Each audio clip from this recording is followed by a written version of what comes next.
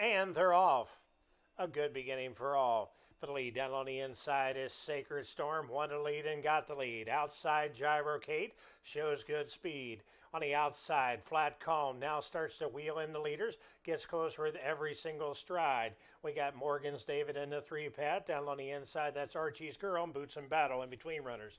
As they run down the back stretch, it's Sacred Storm and Oos by a measured half a length on the outside. Gyrocate getting closer with every single stride is Flat Calm and the Hot Pink Silks.